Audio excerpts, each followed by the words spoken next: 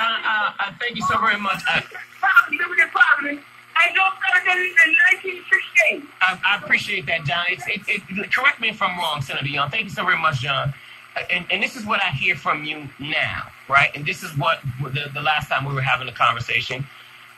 Before, it sounded as if, your conversation was focused on the people who were suffering in the city. Now I hear you're saying that your goal and your focus is for all people. Well, yeah, I mean, listen, of course, it's always going to be for the city of Detroit. My heart's going to be in the city of Detroit. But, I want to represent everyone in the 13th district. Okay. I mean, that's my goal.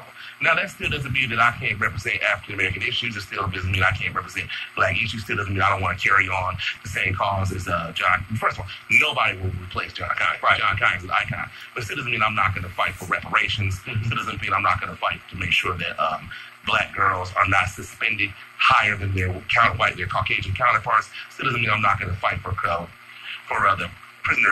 the prisoner industrial complex and the criminal justice system where African Americans are 6 times more likely to be incarcerated than their white counterparts. Still doesn't mean I'm not going to fight for equal justice.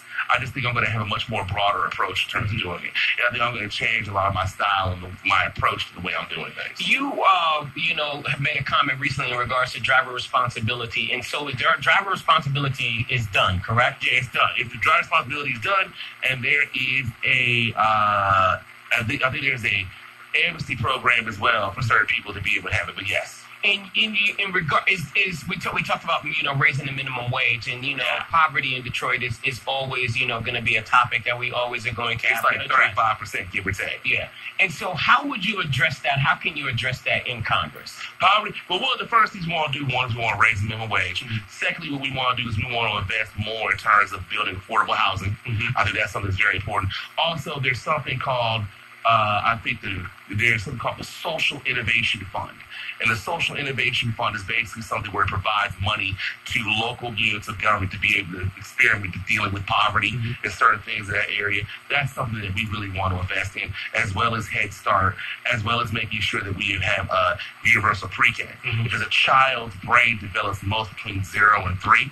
So I think these are things that we should start doing, as well as make sure that we have the mandate back for Medicaid expansion, which 13 million people will now not have health care coverage because of what they did, as well as also make sure that we fight against the Trump administration from getting rid of the community development block grant money. That's money that's spent for cities to be able to deal with a multitude of things, but including poverty.